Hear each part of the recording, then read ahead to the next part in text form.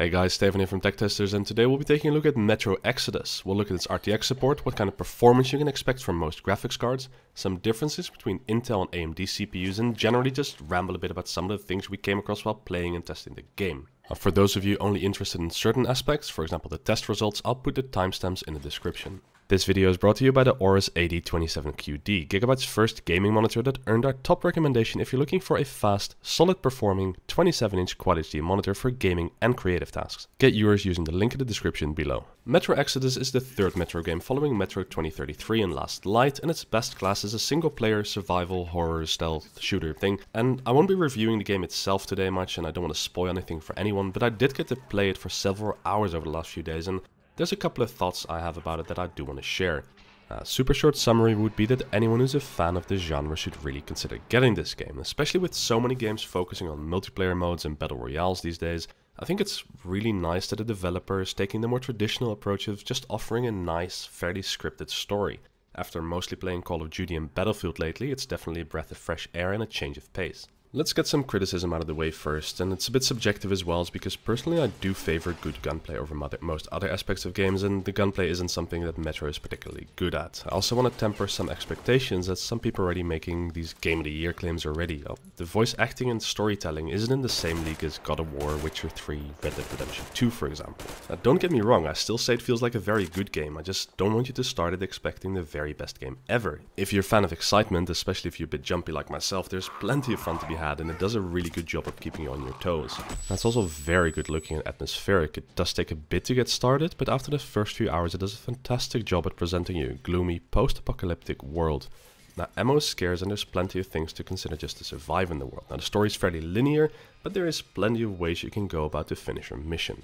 After the first hour or so, Nada and myself both literally said the same thing. It kind of feels like what the latest Fallout game should have been, or a new Stalker game. As often it's more open than the old Metro games, and I do really mean it as a compliment. If those are the games you like, then this is definitely one you should play. Anyway, let's get on to how the game looks and how it performs, and let's start with the elephant in the room, which is ray tracing. Now, Metro is after Battlefield 5 the second game to add RTX or DXR support, and it does so very differently. So in Battlefield 5 it's all about those reflections, and in Metro it's all about tracing those light rays coming from the sky. Also pretty much only coming from the sky. Do you remember those fantastic Shadow of the Tomb Raider RTX demos where all the light sources created these fantastic natural shadows? Yeah, well, you get exactly none of that here. Now, Nvidia and 4A made some mention of this selective ray tracing being done not to complicate the nature of Metro being largely a stealth game and feeling familiar to stealth game players, and even though we all know that overall performance has definitely something to do with this choice, in fairness they do have a point here as well. Playing the game myself with RTX on made me realize that we as gamers need to get used to this new way of lighting scenes. We're so used to seeing games in a particular non-RTX way, with most surfaces being lit unnaturally in a way that doesn't actually make any sense, that when playing through the game with RTX on, many surfaces now look naturally, or actually are lit naturally very little, and it doesn't just make the game look more realistic in some scenes, it also makes supposedly dark areas suddenly damn hard to see in. Now that adds to the realism, but it also makes the game actually harder. Now, indoor scenes specifically, with the light coming in from the outside, is where RTX really shines, as the end result is usually a moodier, darker room rather than a naturally lit one. And in those scenes, Metro really does look stunning. Turning RTX off is suddenly like turning on one of those contrast enhancing features that you want to use in multiplayer shooters to improve visibility at the expense of atmosphere.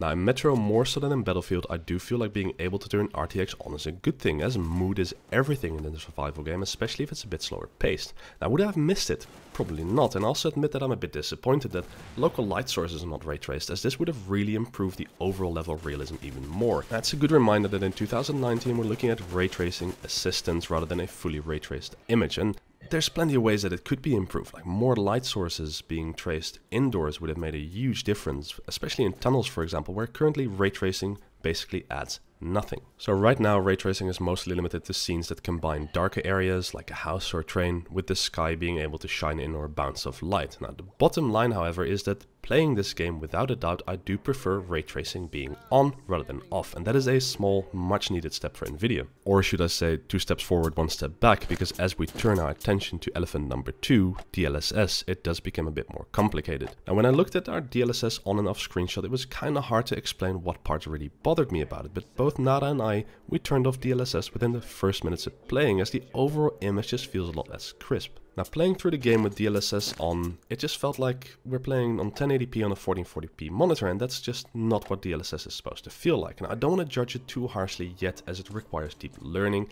and maybe there's just a lot of learning left to be done, but right now it's just not good enough. Now, on to the first test results. So we tested 14 graphics cards, 15 if you count the GTX 1050 Ti that kinda gets destroyed at anything other than 1080p medium, and threw them at our Intel Core i9-9900K. Now, Metro does come with a built-in benchmark, which is surprisingly consistent as well as pretty to look at, but there is a huge gap between benchmark FPS and actual game FPS. At best, it's a really nice showcase at making the engine look really good, and it does offer a decent synthetic comparison between different graphics cards as well as show the difference between AMD and Nvidia. So for that purpose, we'll go through the benchmark results here, but don't lose hope yet if these numbers make you fear that you won't be able to play the game. Now, no real surprises in the AMD versus Nvidia battle, with the GTX 1060 and the RX 580 being close-ish, and the same goes for the Vegas versus the GTX 1080. Now, similarly, as expected, we see the GTX 1080 Ti being close to the RTX 2080, and mostly it's just nice to see that even though there's ray tracing and DLSS support, it's not a game where AMD owners have to worry about poor optimizations. Now, translating these results into actual game FPS is fairly difficult, as there's serious differences in frame rates depending on the scene and the zone you're playing in and the settings you're on. Now, benchmarking one particular scene over and over again wouldn't really give you a fair idea of what to expect either. Now, you might even find some reviews with benchmark scores being about twice as high as the one from the built-in benchmark, and in some scenes and settings that's definitely the case, but it's not really a proper representation of your experience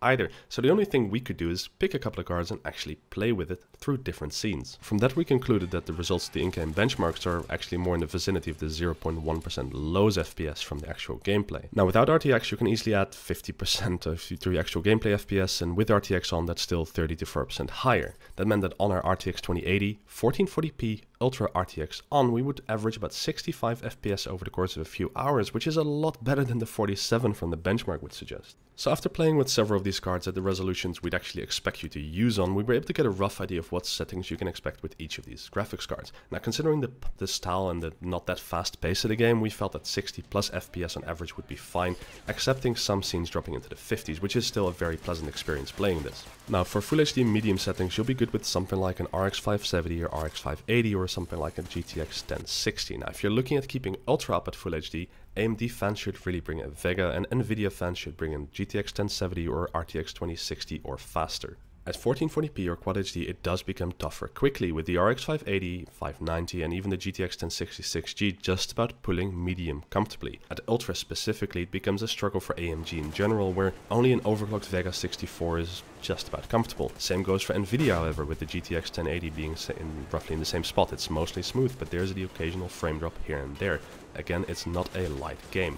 Realistically, for 1440p Ultra, you'll want a 1080 Ti, factory OC, RTX 2070 or faster. Now, Metro Exodus on 4K, that is basically RTX 2080 Ti territory, with the 1080 Ti and the RTX 2080 just about managing to keep it playable on medium, but it's the RTX 2080 Ti that's the bare minimum for higher settings on 4K. Now, just to highlight the RTX performance separately again, now for 1080p Ultra and RTX, the RTX 2060 does hold up for most scenes, but it is tight in others, and I will say it's RTX 2070 territory mostly. Now, overclocks are definitely welcome here. Now, at 1440p, you'll need an RTX 2080 to comfortably run Ultra and RTX. Now, as far as 4K goes, really don't even think about it. It's a struggle even for the RTX 2080 Ti, and maybe DLSS updates can push performance while not sacrificing image quality, but it's simply not there yet. Now, all in all, it is a very heavy game for sure. It's definitely not as bad as the benchmarks make it seem, but it's definitely one of the tougher games out there. Also, I do have to say that in general the game looks pretty decent on medium as well, so don't worry too much about not having the GPU for ultra settings. A good game does not need ultra settings to be experienced properly, and this is definitely one of them. Having said that, I do think it's great that high-end GPU owners out there really do get some nice eye candy, because Metro definitely offers that as well. Heavy games like this also underline that it's a good thing that Nvidia GPU owners can now use the FreeSync functionality these days if you have a FreeSync monitor. Check the link in the description on how to enable that. Now, another thing we wanted to test is how the performance varies depending on the CPU you use. Now, we retested with an AMD Ryzen 7 2700X, and these results are quite interesting, as for example, AMD GPUs perform basically the same with the Ryzen as on the higher clocked Intel one. However, when using an Nvidia GPU, we definitely see some differences, with performance being higher when using the Core i9 at Full HD resolution specifically. Now, at 1440p the difference becomes small, and at 4K they're basically gone, and honestly I don't think seeing this impacts any of the choices we make, and also no one really cares about Full HD medium on a high-end GPU. Still, it's interesting to learn how CPU impacts performance differently based on what brand of GPU you have. Now keep in mind again that what you're looking at now are the benchmark results, not the gameplay ones, and the gameplay ones are better, but the CPU impact is similar for both, so this makes it a little bit easier. And honestly, I'll admit that it's just a pain to translate the sheer amount of data from all those recording sessions into more graphs, and I also admit that really all I want to do right now is get back to finishing the game, because I really do like it. Now anyway, that's it from us for today, and a ton of testing does go into this, so definitely let us know if you enjoyed it and you want us to do more of this. Also, if you have any questions, simply ask. So give us a thumbs up if you liked it, subscribe to see more, and till next time.